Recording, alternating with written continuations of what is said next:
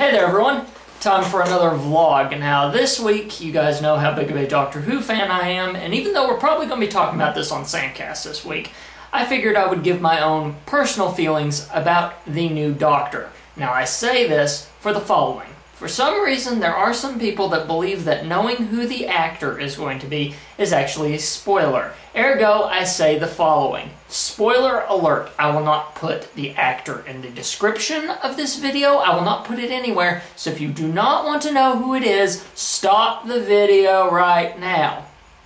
Okay, are all of them gone?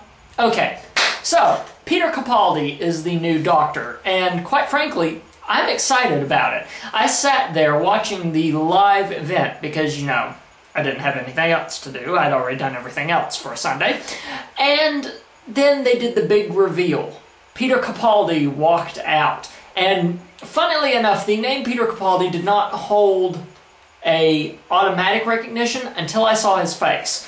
Because Peter Capaldi is one of those actors, at least for me as an American, I think, where unless you're into the specific shows that he was in, you know him by face more than you do actual name.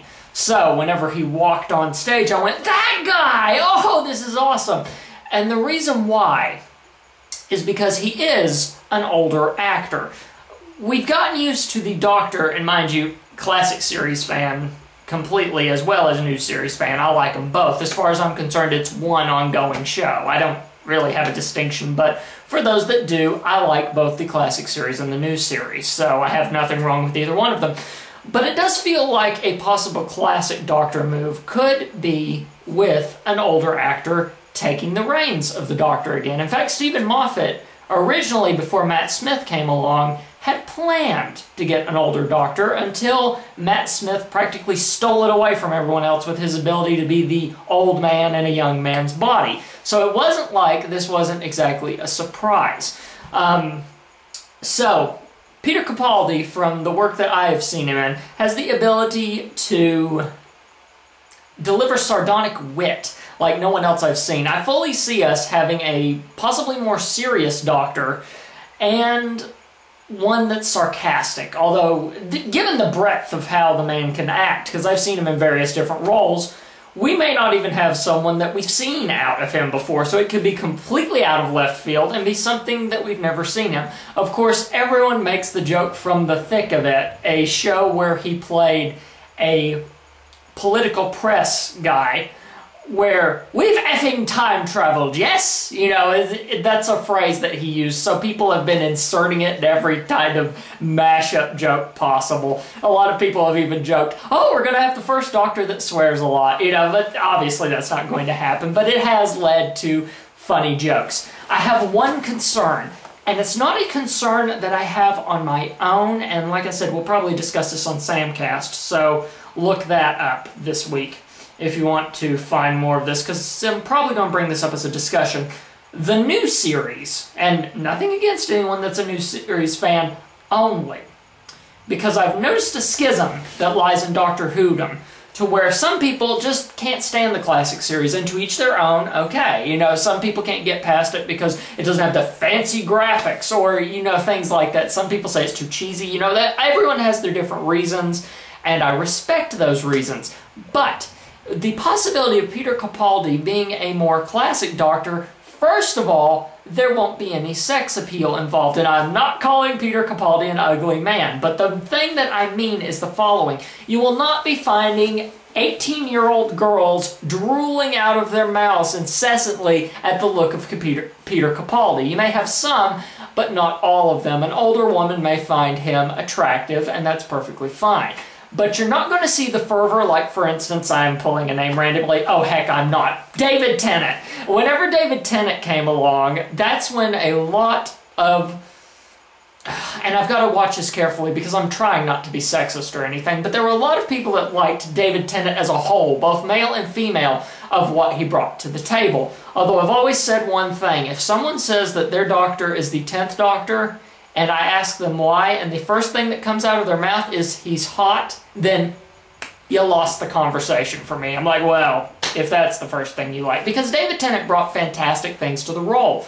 But because of him being, you know, kind of sex symbol, like, wink, you know, pull off those glasses, give a little wink, and haha, you know, that sort of thing. It did bring a lot of people to the show thinking, oh, this guy's hot, but then they stayed once they realized how, you know, awesome Doctor Who was as a whole. So he really did do things to drag people into Doctor Who that may not have even touched it, thinking it was this horrible geeky thing.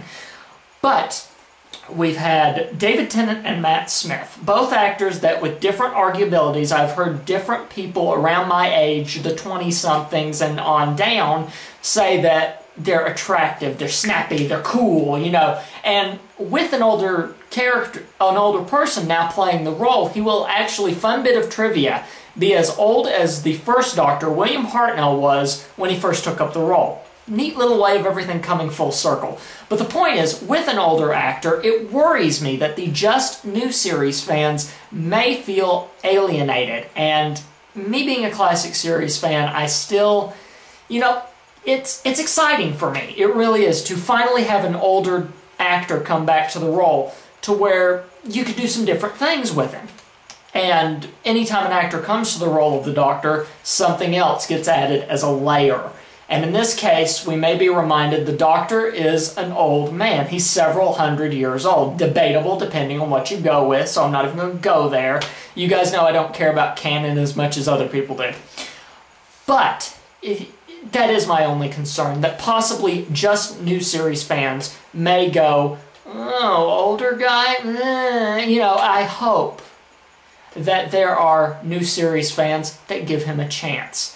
Regenerations are always difficult, no matter who you go through, whether it be your sexy David Tennant or your more somber Christopher Eccleston, as he was my first Doctor, so I never even went with the sex appeal part, although a certain relative of mine found him attractive too. You can guess who. But that threw someone under the bus, didn't it? But the point is that I hope that Doctor Who fans keep an open mind. I've already heard one Tennant fan say, ugh, we got an older creepy guy now. And I hope, and I think, that those are the limited amounts. That we will not have such a backlash over, oh, we've got an older actor now the show's not as cool. I hope that's not the case. But for all of you that are thinking that, give him a chance. Whenever you have a Doctor regenerate, you're always going to have the feeling of, who's this guy? I want the other Doctor back. Give me my Doctor back, you know. But then you see him walk around in his skin for a little bit and you realize the Doctor's back. And so far, that's never been a case for me, that I have never seen a Doctor that I didn't like. And I'm sure Peter Capaldi will be no exception. So, if you guys want to find the other vlogs that I've done, go to tscn.tv/vlog and you can find all of them there. And I look forward to seeing how this is all going to pan out. If you want to send me any feedback on this, leave a comment below or send it to samcastfeedback@gmail.com. I've been forgetting to put that in these videos. Anyway, until next week, see you guys, and live a good life, as you can always do. See you guys. This has been a production of the Samcast Network. tscn.tv. What's your passion?